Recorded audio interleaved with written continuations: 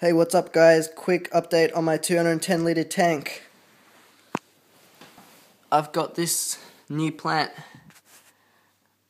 I got it from my pond. Well, actually I bought it about a month ago from the local pet shop. Put it in my pond, let it grow a bit, took a cutting, put it in my tank. And I was hoping you guys could tell me what it's called. Also this one, not sure what it's called. All the fish are doing fine. Quite happy, as you can see. Also did a big water change this morning in this tank and also in my guppy tank. And also cleaned the glass a bit. Had a bit of algae on it. So yeah, that's all for this tank. I'll show you my guppy tank now.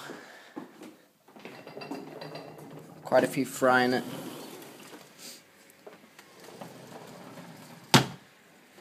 As you can see, a lot more water in there than there used to be.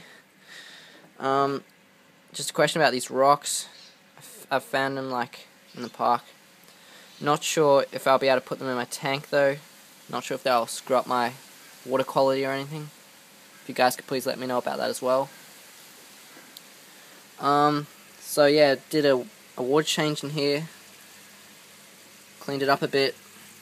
Put an air pump. Get a bit more oxygen in the tank. And yeah, that's all pretty much for my guppy tank. Thanks guys. Bye. Cheers.